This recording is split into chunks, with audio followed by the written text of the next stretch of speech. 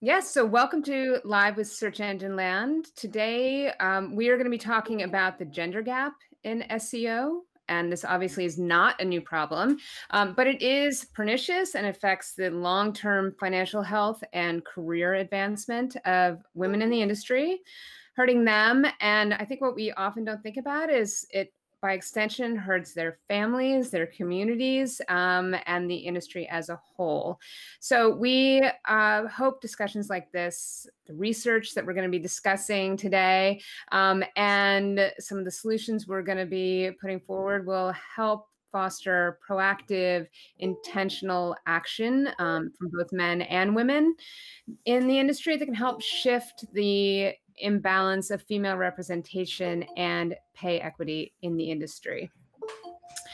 I did an earlier episode of Live with Search Engine Land on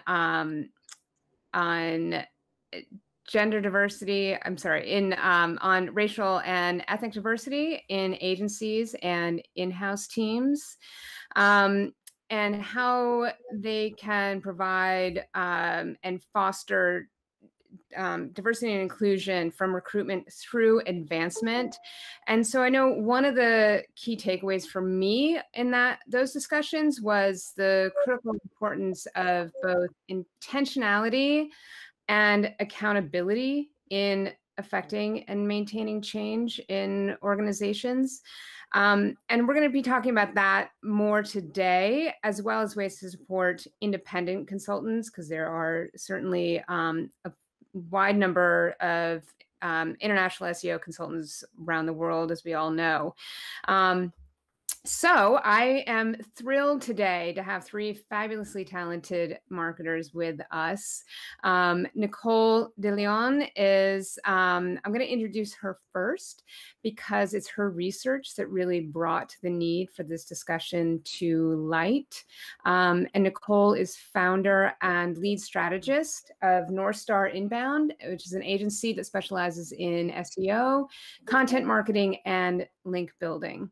And Amanda Jordan is the director of local search at Locomotive, which is an agency specializing in enterprise technical SEO in North Carolina. And Amanda is joining us here today from South Carolina. And then we have Aleyda Solis, is an international SEO consultant and founder of Orainti. She joins us from Spain, and so thank you for sharing your Friday evening with us. I would love to go around and have you each share a little bit about you, your role, your background, your passions. And so, Amanda, why don't we start with you? Sure. So I have been involved in the SEO industry in some way since 2012. I eventually got really into legal local SEO, and that's what was kind of got me into the local SEO space in general. And I'm currently the director of local search at Locomotive Agency. And I have worked in a lot of places that were very male oriented. I mean, all of them have been, until now, where I'm working at an agency where it's predominantly female. So there's a huge difference that I've noticed in company culture when there are so many more women, when it's kind of equaled out. And I really appreciate the dynamics that I see here. And it's not as toxic as what I've experienced in a lot of agencies that were predominantly male and predominantly Mad Men-like agencies where they're focused on making money and ethics were thrown out the window. So. Great, interesting. And did you choose a female majority agency on purpose in this decision, or did it happen happily? It happened to be. What I was looking for was someplace with that focused on being ethical, that focused on the way that they treated their employees. And it so happened to also have a lot of women working there. So that was just interesting. That may be a sign that there is something there when there's an ethical company, there may be just more women there in general. All right, great. And Aleyda, can you tell us a little bit about Yes. yourself? Yes, indeed. Well, I am an international SEO and started my career in SEO in 2007 in Spain. And it is funny now that you're sharing a little bit about your journey, Amanda, you made me remember how, for example, in my first job as an SEO in an online marketing agency here in Salamanca, I was the only female, I was the only woman at the department, literally. The other women in the agency pretty much like in an active role with clients was a salesperson, right? And I remember myself when starting, right, like feeling very disconnected with the other team members because of course these were like typical guys going for drinks after work, and of course I was a female and somehow they didn't invited me, right? But so I at that point, it's interesting because I was just starting my career, I was relatively young, right, still I couldn't point out what was it, right? But I have to say also that I have been also quite lucky to have had in the past good bosses who have given me the opportunity to grow with good pays in payments in the past. However, I also believe that if I hadn't become an independent consultant with my own shop, right, I wouldn't necessarily be having like the visibility that I have or earn as well as I do, for example. And then on the other hand, something that I will be more than happy to comment later on is what I see in other regions, right? I definitely see in the US and in the UK a lot of great efforts and statistics and willing to talk about this far more openly, right? Still in Spain, and this is Europe, I mean, it's not Latin American. What me as an original, like native Latin American person is even worse, I can say. Whenever we discuss these issues, we see still the typical reactions from men saying, but is this really necessary? Do you really feel that you don't have the same type of equality? And then this type of conversation. So we still here are a few years, behind in the terms of this conversation, right? So thank you very much for giving the opportunity to talk more about it. I think it's very well needed still today and much more. Great. And Nicole, that brings us to you. And if you tell us a little bit about yourself, and then I'd love to have you talk about some of the research that you have published. And I'm going to put links to that in the chat now for everyone to be able to access. So thank you very much for having me and for putting this together. This is really very exciting. So I started my career in SEO as a startup founder, creating a marketplace. And so I needed to learn marketplace SEO.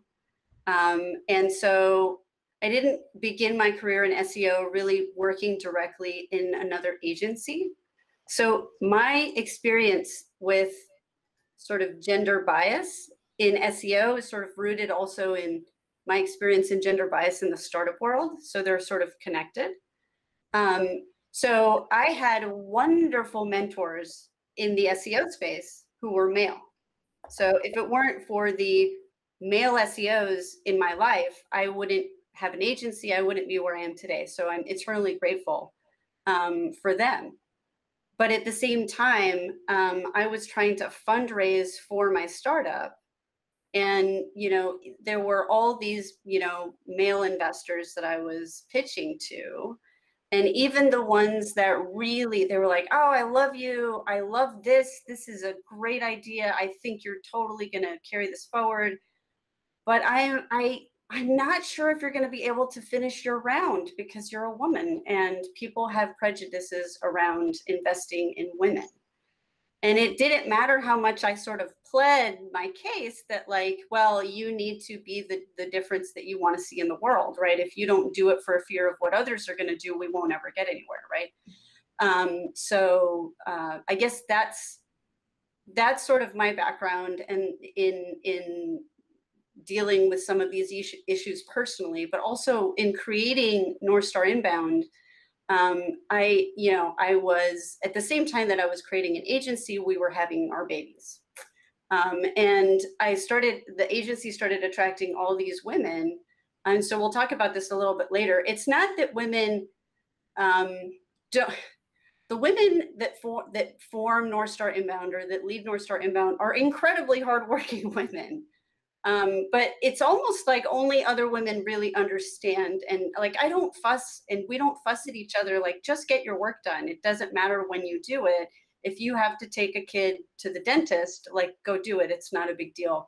And those are the sorts of benefits in a way, the unspoken benefits that other women get when they get to work in workplaces that are led or where their bosses are other women, that I wish they got from working with other men. Like, we need to get our men to the same place.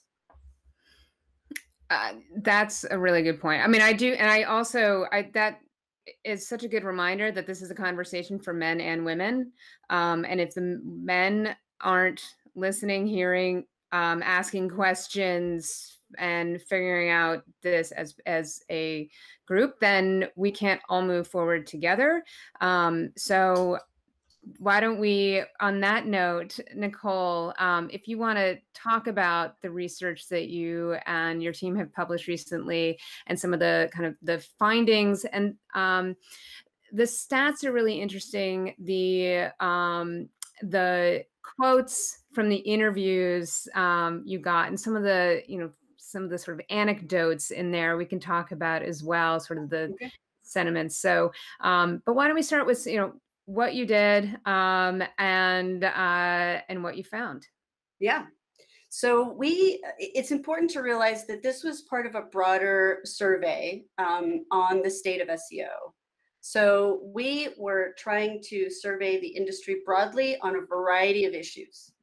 And one of them were these gender issues that we sort of then were able to mine out. And the reason that that's important is because, for instance, right now we have a survey that's specifically trying to dig into diversity and inclusion issues within the industry.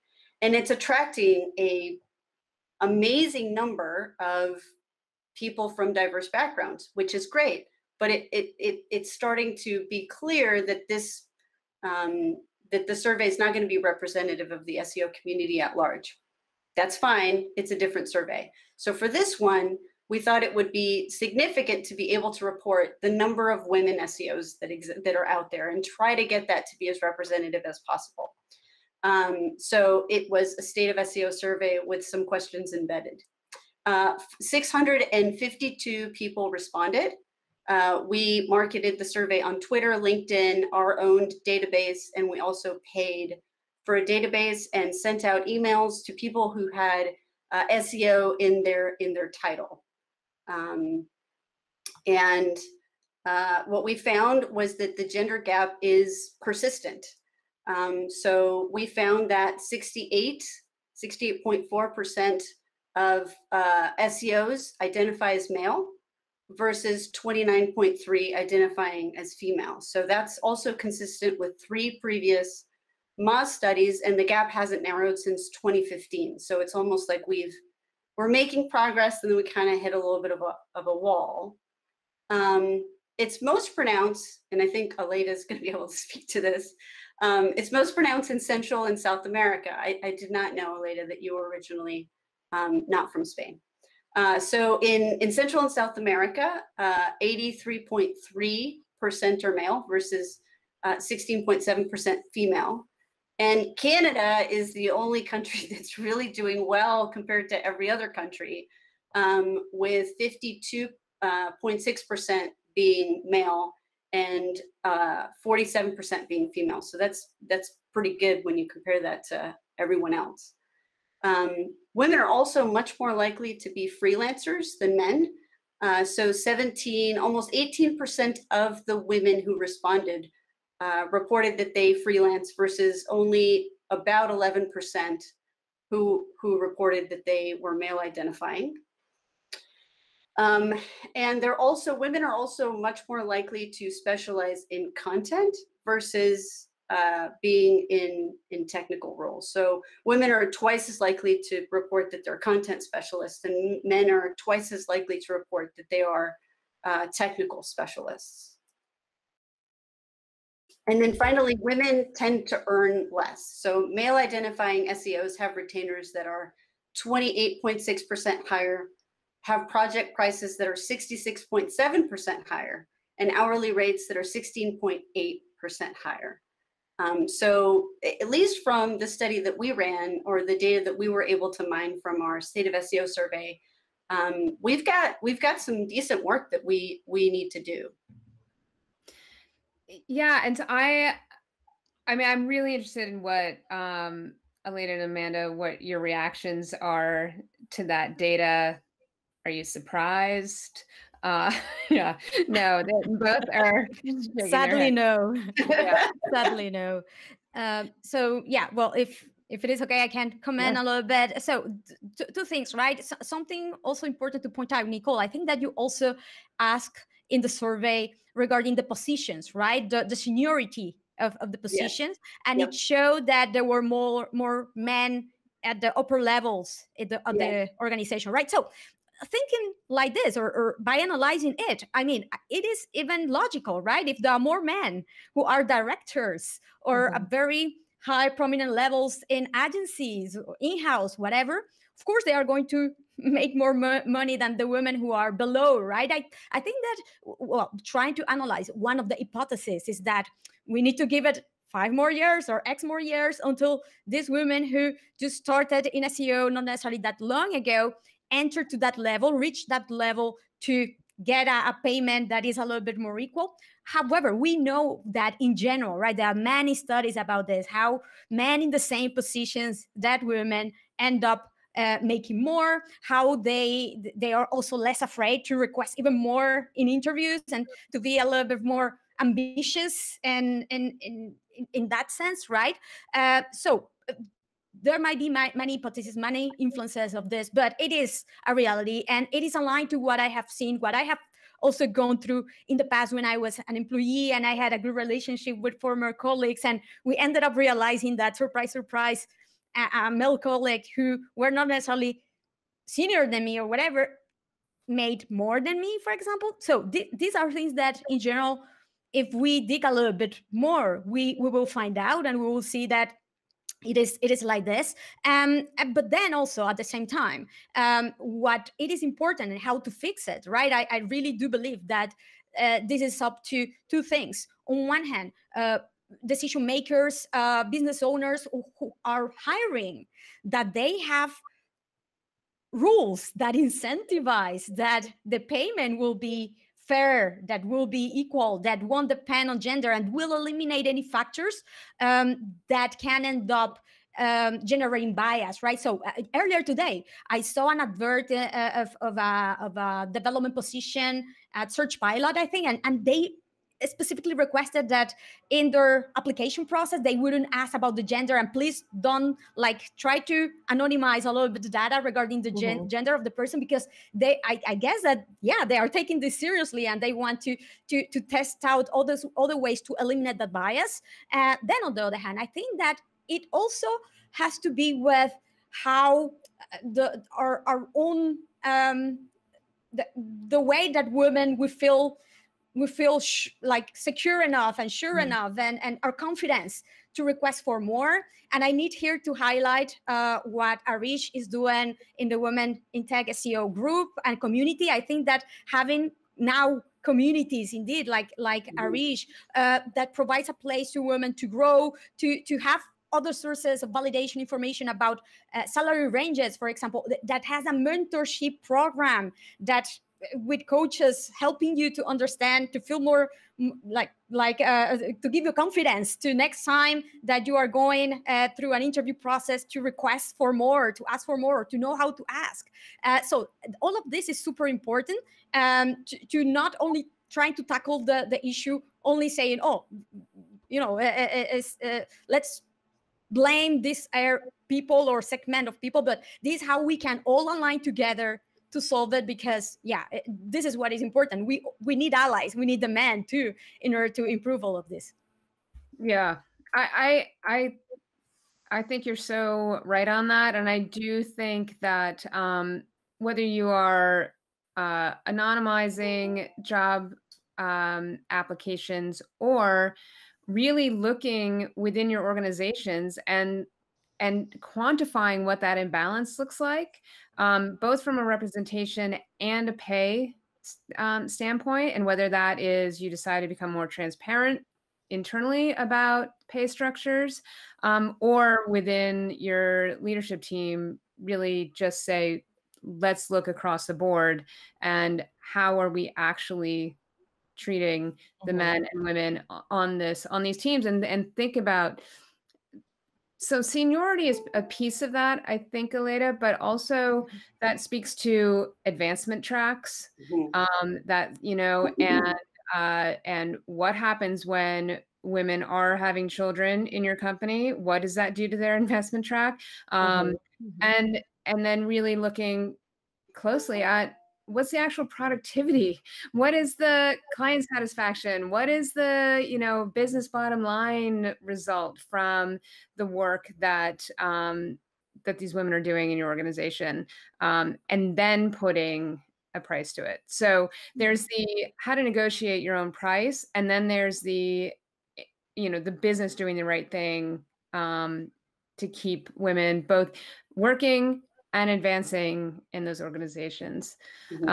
Amanda, I'd love to hear your thoughts on the research and your own anecdote. In my experience, in general, I have started mentoring women in digital marketing who are trying to get raises at their jobs. So pretty much I could join a Slack group, and any woman who asks me, I'll say, I will be more than happy to give you some insight on what position you're in and what you can likely ask for. And for the most part, it's just a confidence thing caused by the gender gap. When you see less of yourself represented in the industry, you start to devalue yourself and your skills because no one else is like you. Like there must be something wrong or something that you don't understand that's keeping people like you back. And I think that's part of the problem. I've talked to lots of talented people where I'm like, oh, just ask for what you want. They will give it to you. And they just needed someone to say that. Like they didn't understand that. Like, oh, well, that would have been okay. Like, yeah, you're just asking for $5,000 more a year. That's fine. Don't even consider that asking, like you're asking for too much. No, you're not. I've helped my sister plenty of times too, who also works in, she's a content manager. So she's kind of in the same spot, and I've helped her several times, just kind of to give people that confidence that they can do it and that they're worth it and they have value. And a lot of times they start to question how much they're getting paid after they hear about what someone else makes. And a lot of times that's a male coworker, and you're like, I definitely provide more value than you. Why are we making the same amount? Or why are you making more money than me? And just having the confidence in your ability and to know that your value, so that you can say, I noticed this and this isn't right. You need to fix it to your managers, because they do have a responsibility to take care of their employees if they want to keep them. One of the things I like to do when it comes to any questions about money and work, I honestly go and ask a white guy, like, if you were in my position, what do you ask? What would you ask for? Because that's, my husband does similar work, not the same thing, but I'll ask him, like, what do you think about this? I'll ask my male mentors, what would you do in this situation? How much would you charge? And I mean, they're going to be on my side, so I know they're going to give me a good opinion.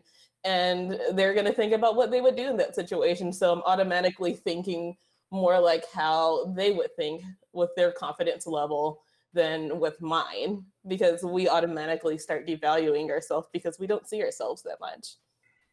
That's such a good point, that we don't see ourselves and devalue ourselves. Yeah, Aleyda.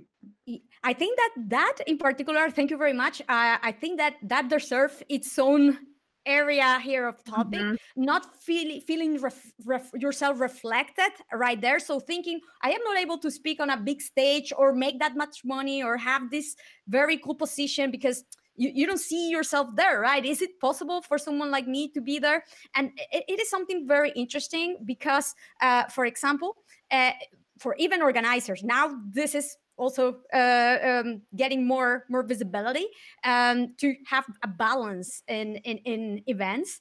But I can also definitely see how it can go out of hands if you're the organizer and you're not on top of things and actually make an effort to make it very well balanced. Because an anecdote, right? I organize this Scrolling Mondays sessions in which I talk about certain topics, and I always tend to ask a couple of people who I are knowledgeable about the topic, right? And I remember well, like all the requests that I got when I started this series were from men getting in touch with me saying, "Hey, Aleyda, whenever you speak about this, let me know. I would love to participate." All men. Then, whenever sometimes I invite a guy, a man to a Curly Mondays, it's very typical also that they say, "Oh, you know who else will be very cool to have this session with?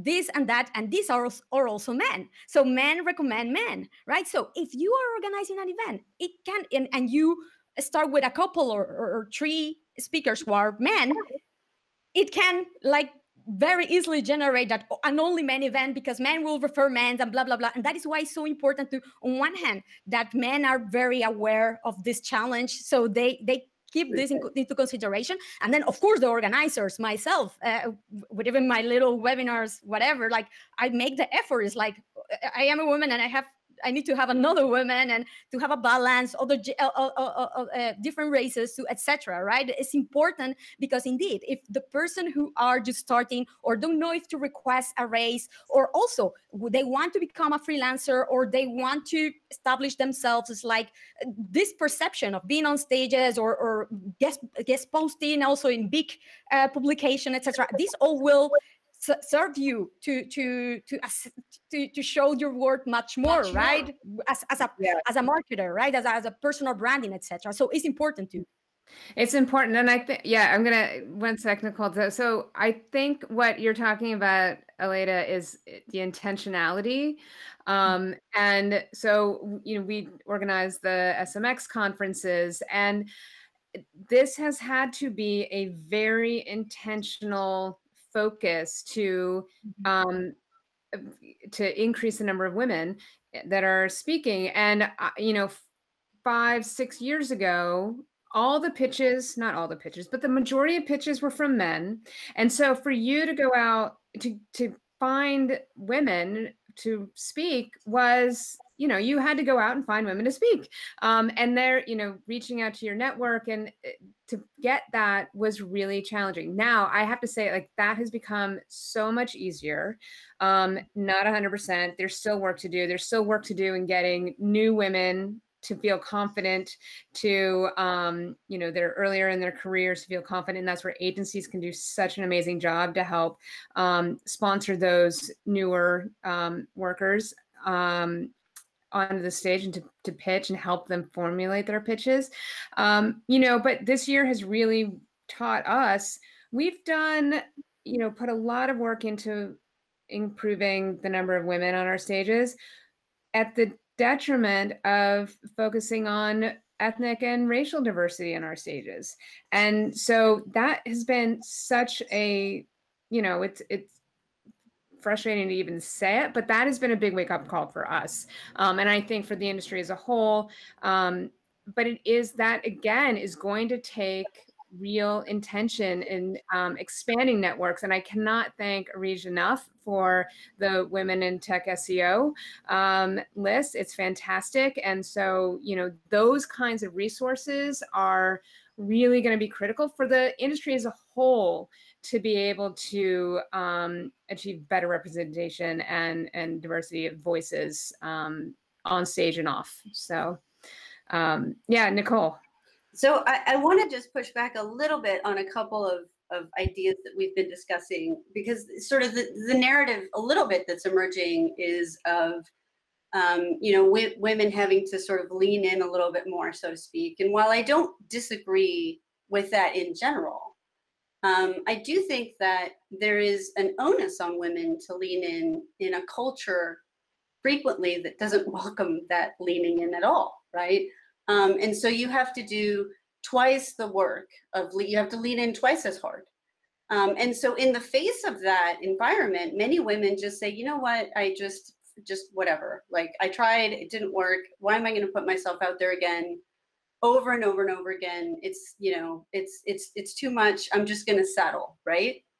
And I don't think you know, it's possible that, you know, some men out there may not understand that that's the case, right? It's not because there's something intrinsic in women that's sort of, you know, I mean, I'm a very out there kind of woman, and I mean, I applied to speak at several conferences a couple years back and got, you know, denied. And when you get denied by a conference, as you all well know, nobody tells you why, right? Nobody says anything as to the why. And so, you know, and I didn't know, or there was no Women in Tech SEO sort of big robust group to lean on, right? And so I was just like, you know what, this took me way away from client work.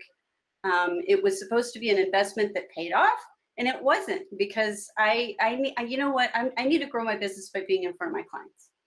And so I kind of put it on the back burner, like, why bother, sort of thing, right? So it wasn't, sometimes it's not for lack of trying. Sometimes you try and it doesn't work out because the environment isn't favorable. And maybe it wasn't favorable because I was a woman, and maybe it was probably not also favorable because people didn't really know me very well. But there's a lot of it's multifactorial, right? And then the other idea that I kind of want to introduce is this idea that we have a lot, I feel we have a lot of wonderful male allies out there who are really wondering, how can I be the best ally I can be? And there's sort of this either quiet or verbal, sometimes, conversation about, what does it mean to be an ally, right? And personally, I don't think that being an ally means when these issues are being spoken about, I don't speak. It's okay, I think, in my opinion, it's okay if you're a man to speak about these issues. And if you are a man and you're noticing that, you know, the speakers are male, or in the webinar you're saying, Aleyda, you were saying, you know, oh, I know who else to bring in, whatever. If you are man or woman, if you are a speaker at an event, and you notice that the track is leaning heavily in one direction, it's not diverse, it doesn't have people of color, tell people, I'm not going to go, I'm going to cancel. Like, you know, so that's the accountability. That's like really being an ally, like really putting yourself in the shoes of the people who are not there at the table. Like, if you want to be an ally, you have to be at the table on behalf of people who can't, have been excluded, usually unintentionally. But these kinds of actions is, I think, what it's going to take to sort of move the needle more quickly. And I know that we have amazing allies out there who want the best for women and people of color. Yeah. And to that point, I completely agree. I have had men reach out and say, you know, I could step aside, or I was looking at the agenda and, you know, there are issues there. And it is everyone, you know, there's a role for everyone to play here, and there are voices for everyone. And I really completely concur that it takes the involvement of both men and women in this. And yes, go ahead, Aleyda. And you know something else about that particular topic, it really needs both men and women, and not only in the strictly professional side of things, but also at home. You know why? Because, for example, if there's this perception that, for example, being married, and I remember I have been asked in the past when I was employee interviewers, like, are you married? And yes, I was a, you know, early 30-something married. So is she going to get pregnant? I knew that it was because of that, right? You know, so unfortunately, it's something that has historically negatively affect women. And the reason is because historically it has been women, and still today is women who take care most cases of the children. In fact, there has been articles and prominent media showing how with the lockdown, even if both men and women are working from home. The women are the ones taking care more of the children at the end of the day. So it has been even a backlash to the women rather than the men, right? So all of this end up hurting. I am like, many of you know, I am an evangelist of remote work, because one of the reasons is that it provides flexibility to women and a much more better lifestyle and balance of personal professional sides of things. But the reality is that doesn't mean anything if you don't have someone at home, in many cases male allies at home with you, also, you know, stepping there to help you to focus on your on your career, or giving the appropriate support to balance the work at home, etc. Right? Yeah, I completely agree. While we've been here, my husband has texted me about my son's homework and knocked on the door the last 30 minutes. So I could say that I have the most supportive wife in the world. And that is one advantage I think that I have in my relationship, is that we both work, but we both get it. Like, we would never, and that's not, I mean, that's not across the board. You know, lesbian couples are just like all other couples, right? But I just happen to be very fortunate in that, like, we both work and we both get it, and we both like lean in for one another when we need to. But we see other relationships in that specific regard. We got our flaws too, but in that specific regard, we're like, oh God, that is one problem that like most of the world has. Thank God we don't have it.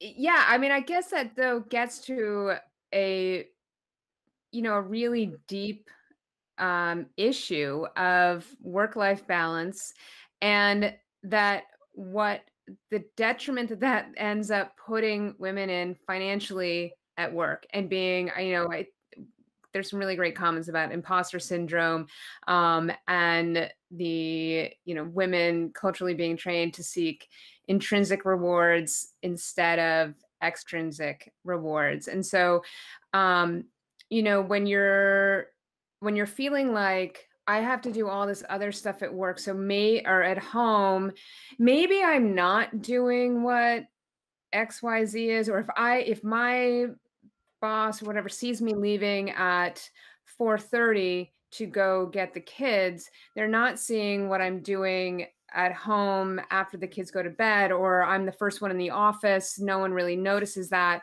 And you start to kind of forget that and put a value on that.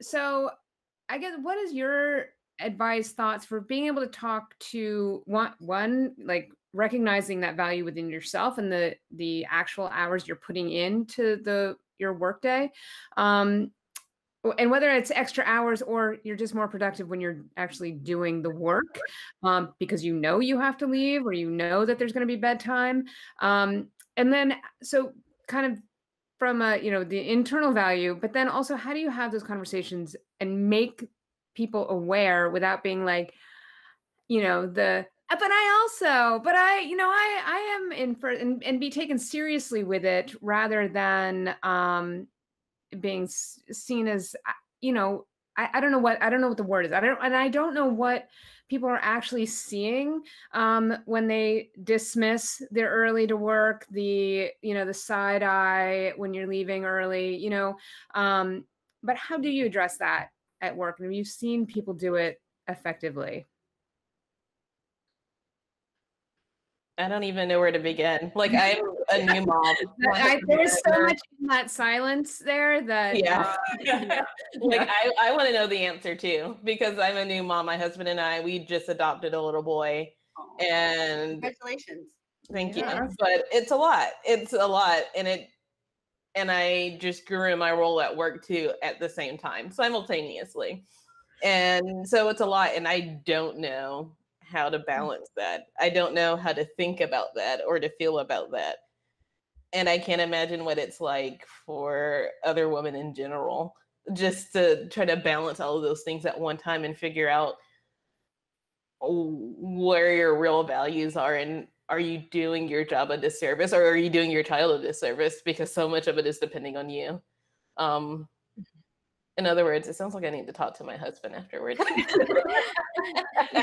No, but I think that this is a very important issue because, for example, for me, I don't have children, and I have to say that unfortunately, one of the reasons that why I don't have children is that I have been self-employed since 2014, and every time that I bring this type of conversation or even question, like the first thing that I think is like, how will I do if I am, my own boss, a freelance business owner? It's true that I have a couple of people working with me too, but yeah, I still need to be there, right? So it's hard for an employee. It's hard also for business owners. It's hard for freelancers because they cannot even delegate the work, right? So it's difficult. In my case, as a person, for example, I have a couple of people working along with me, and one of them is a woman and is a mom of two of small children, and I give all flexibility in the work. In fact, she only works half a day in order to be able to take care of the kids, and I give all the flexibility in the world that she requests when they are sick, when they need to go to school, etc. That is like 100% flexibility, and I hope and hopefully I think it should be like this for everybody, women and men, and it shouldn't be seen as detrimental. And I think that this will also incentivize much more to men to take care of that side of things too, I have to say. I don't think there's a good answer to your question though, Ginny. I mean, like, it doesn't exist, right? Because what we're saying, like, the core of your question was, how do you pull it off in a way that it will be well received by others? Right. And I think the answer is we're not there yet, right? There have been studies, recent studies, and I wish I had it at my fingertips, but they've shown essentially that the same behaviors when done by men or women are received by the general American public, at least, differently. They're just perceived differently. Right. Women are the B word and men are successful and assertive. And that's a reality that no individual woman is going to be able to fix. Right. Right. So yes. So again, comes back to having the men involved in the conversation, I guess, would be. Well, the women are just as guilty of that perception. Well, that is so true. And we were talking about that earlier, is that, we have work to do on ourselves with the way that we judge each other. That's a really good point. But it makes me wonder if, we've been talking about kind of networking, allyship, resources, and we've been talking about it from a building your career standpoint, but I wonder if there is also room for resources, networking, to help manage these, talk through these conversations about work-life balance, and that there is that conversation gets fostered, and we feel like we can actually talk about these challenges, because we're now 4 women facing similar issues with trying to navigate all this, and yet it really doesn't get talked about that openly. I feel like we have our girls chats probably, but from a professional standpoint, I'm not sure that dialogue gets the attention it needs.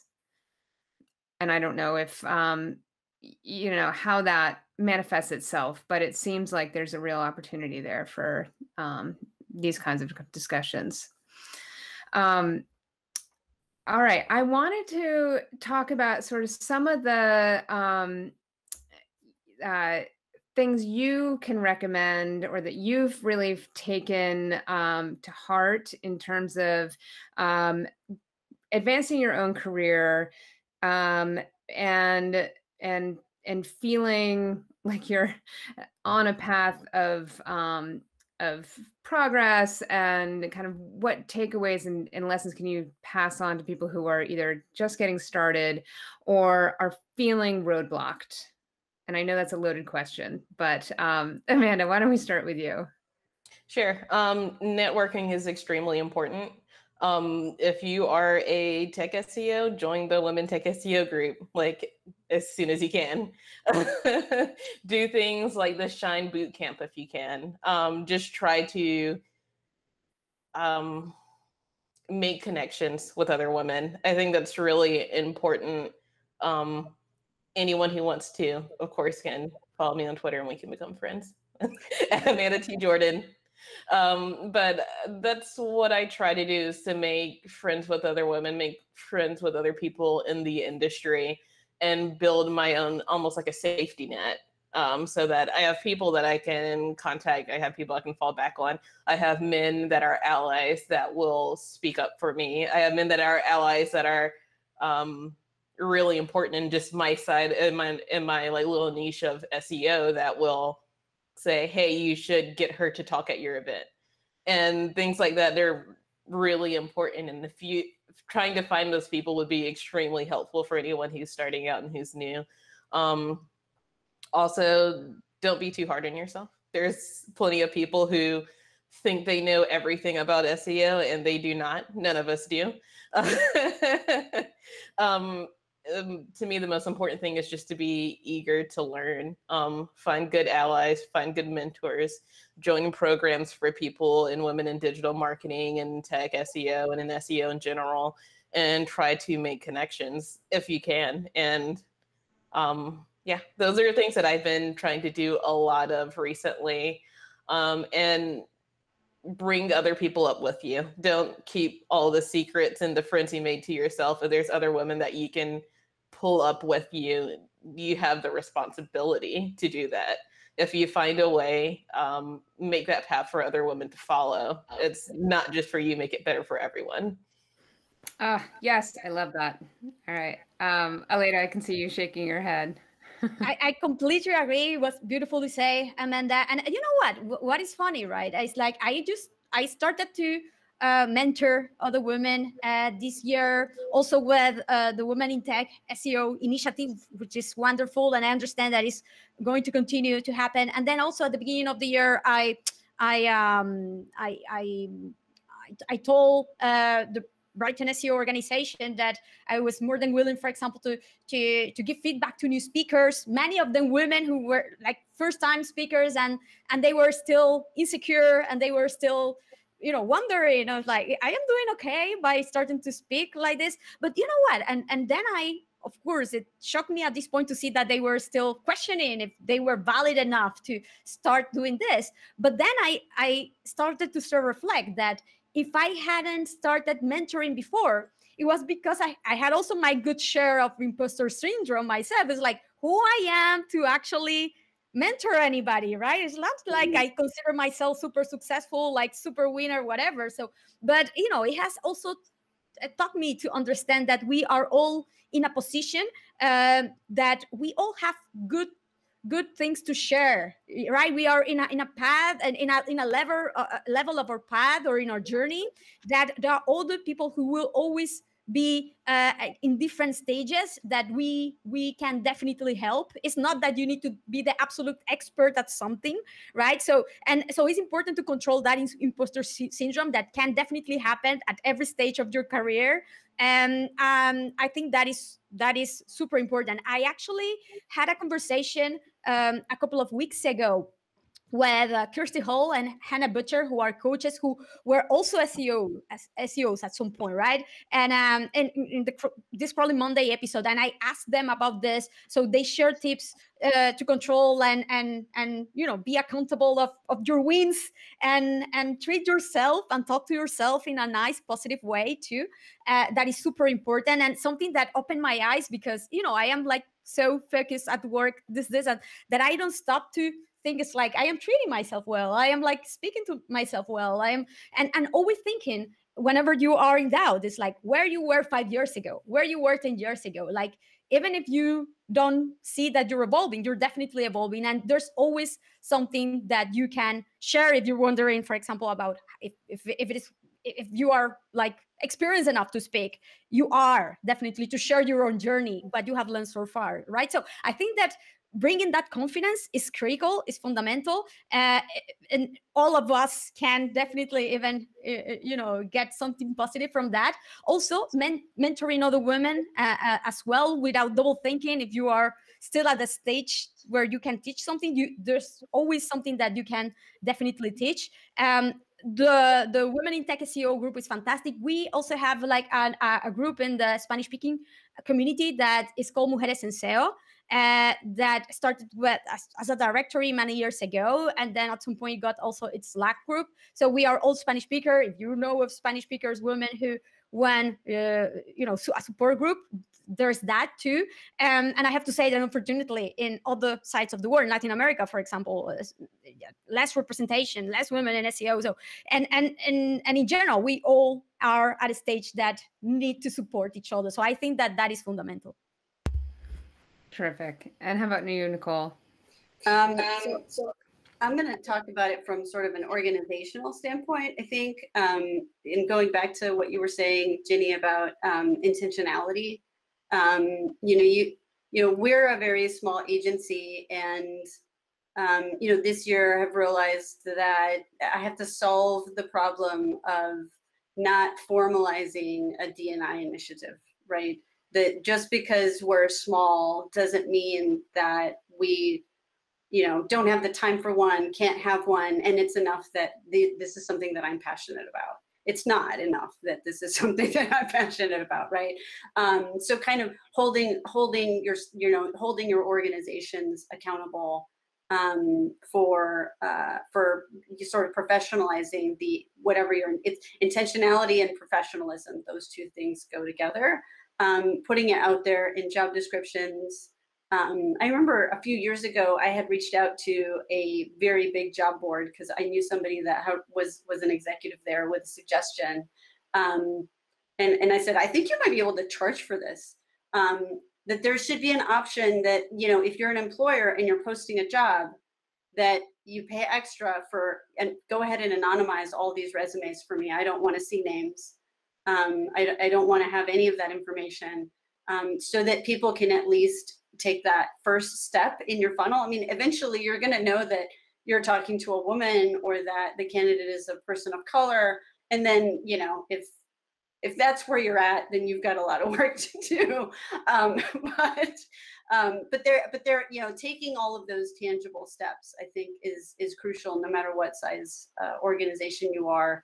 And at the conference level as well. There's also, I have to say, Harvard has an amazing project where you can take all kinds of implicit bias tests.